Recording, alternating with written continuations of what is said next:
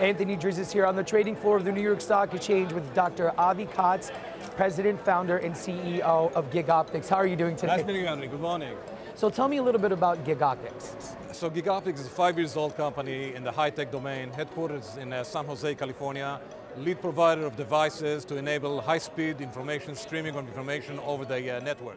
Dr. Avi, tell me, how did it feel being here at the New York Stock Exchange and ringing the opening bell? It's pretty exciting. You know, we've been running this game for 5 years. We incepted the company in July 2007 with my co-founder, Andrea Betty Beruto. We found a great opportunity to continue to grow shareholders' value by partnering with the New York Stock Exchange, and we're very happy.